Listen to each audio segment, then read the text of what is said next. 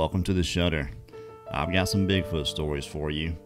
One of our viewers, Miss Christy Fayard, requested Bigfoot stories, and I'm absolutely here to oblige. So kick back, and I hope you enjoy.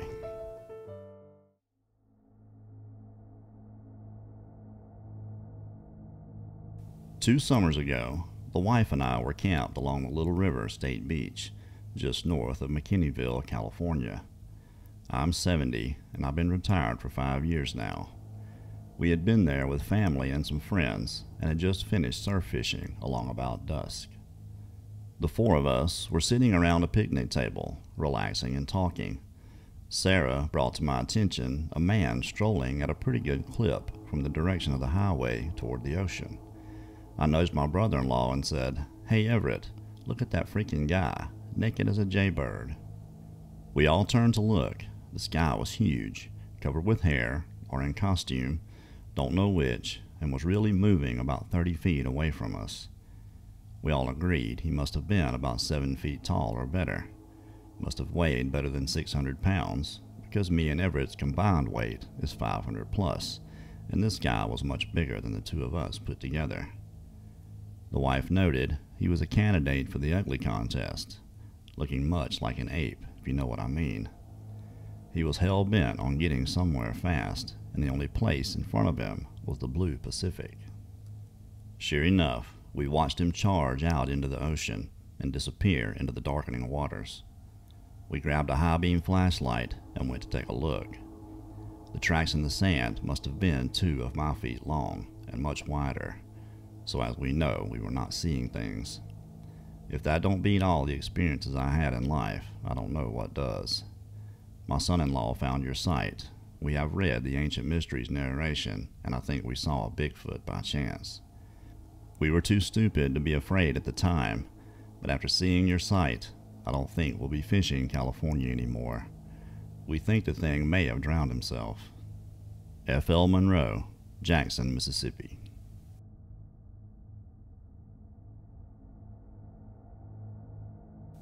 I was an assistant caretaker with the Sierra Club Foundation at Horse Camp on Mount Shasta during the early 1990s.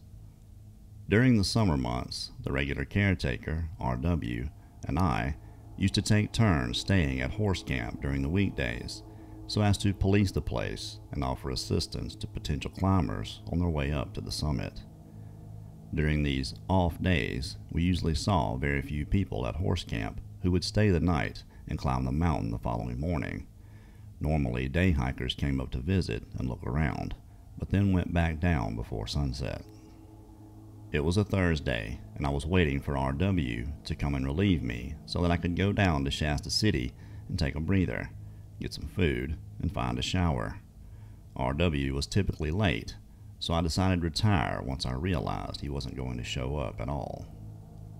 I don't remember what stage the moon was, but a faint glow of light was present, so that I didn't need to rely on my flashlight to get around. It was shortly before midnight, and I was in my tent, which I had set up less than 100 feet northeast of Horse Camp Hut. The area is a mix of stones and paths leading to other campsites and other trails to explore the mountain. After settling down for the night, I heard someone walk around the hut as stones clanked against one another. Knowing that R.W. was a big prankster, I yelled out his name, but got no response. I spent a lot of nights alone on Shasta, so I was rarely fearful of anything. When I got no response, I started to go off of pure instinct, and the chain of events became vivid. The walking sounds were getting closer to the left side of my tent, and thinking about how vulnerable I was, I grabbed my ice axe in my right hand and slipped out of my sleeping bag, poised to open the mosquito flap if anything was going to go down. My heart raced, and the adrenaline was pumping through me. Out of the left-hand side of the mosquito mesh door, I saw a huge outline of what I believed to be a Bigfoot. The outline walked about 30 feet in front of my tent, stopped, turned, and stood facing me. At the time, I didn't think Bigfoot, but rather someone was up here to cause trouble. So I ripped open the door of the tent and jumped out with my ice axe in hand. I'm 6'3", and this being was much bigger than I. We stood there for a few seconds. Then the thing turned away and slowly walked into the trees. Needless to say, I didn't get much sleep that night. But just because of the spiritual and peaceful nature of Mount Shasta, I didn't question my safety, and life went on as usual, with my only regret being that I showed this entity such hostility by brandishing my ice axe. In hindsight, I believe the being was just passing through and meant no harm. I looked for footprints the following morning, but only found an area where it looked like something had a difficult time getting up a steep incline. I didn't smell anything, since a small breeze was coming from behind me as we stood there face to face. I finished out the caretaking season without further incident, except for a group of thieving Boy Scouts from Sacramento.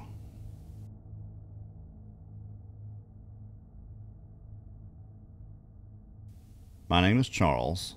I've hunted all my life, and I'm a resident currently in West Virginia. The sighting I'm about to mention is something that frightens me to talk about to this day. What makes it worse is no one believes me except for my father. It all started when we were hunting in Jackson County. It was around noon, and we were in tree stands approximately 25 to 30 feet off the ground. My dad on one side of the hill, me on the other. I was starting to get bored when something began rustling leaves. It was 3 deer, followed by a large humanoid, or that is how I describe it anyway.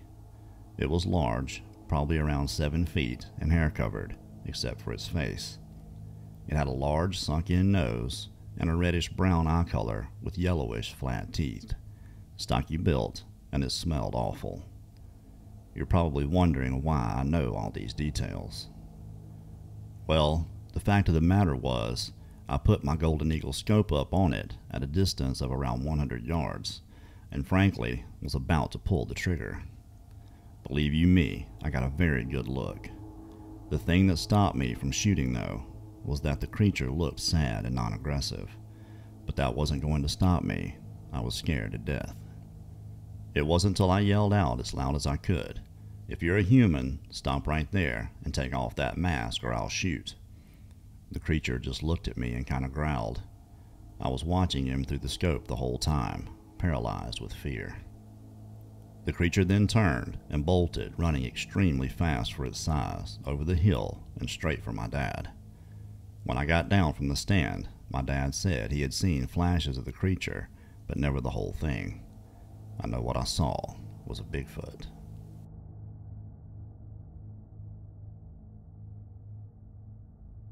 A family's young beagle had left the yard during the afternoon and began chasing a rabbit on the hillside behind the home.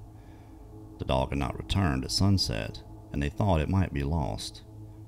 About twilight, the mother drove up the hill using a road which followed a pipeline.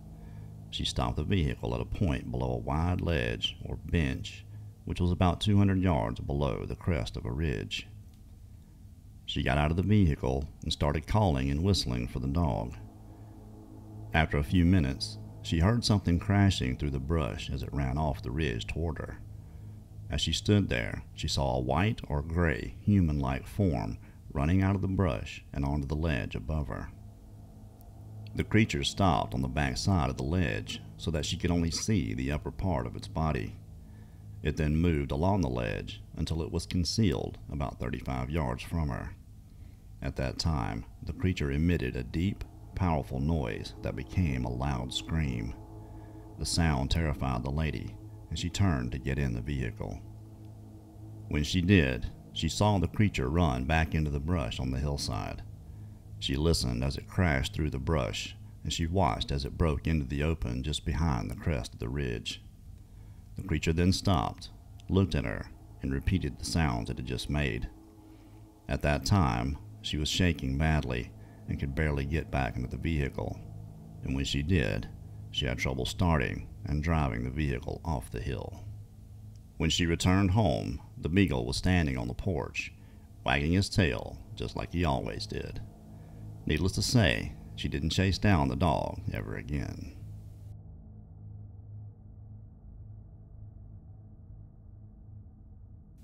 There are at least 2 Bigfoot people that live in or near Chequamegon National Forest in Wisconsin.